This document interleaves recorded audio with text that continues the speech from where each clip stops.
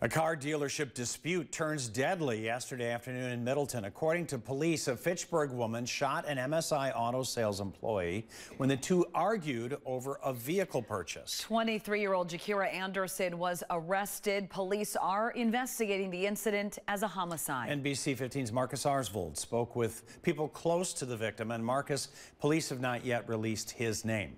That's right. I spoke to friends and family of the victim who are all in shock in not feeling up to talk on camera. They confirmed he was an MSI auto employee who meant a great deal to his community. I went back to Parmenter Street to see how the shooting impacted people close to MSI Auto. O'Connell's Good Neighbor Liquor is located across the street, and owner Bill O'Connell arrived at his business 30 minutes after the shooting. He noticed the police immediately, but aside from parts of the street being closed, he says it didn't impact his store. He's never seen something like this happen in the area, but isn't worried about it happening again.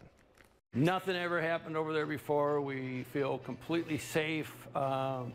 The police department has been very helpful in any minor problems or situations we've ever had. MSI Auto was closed and no one answered their phone when I reached out to the dealership today. According to the Dane County District Attorney's Office, the suspect is expected to make her initial court appearance tomorrow afternoon. Live in the studio, Marcus Arsvold, NBC 15.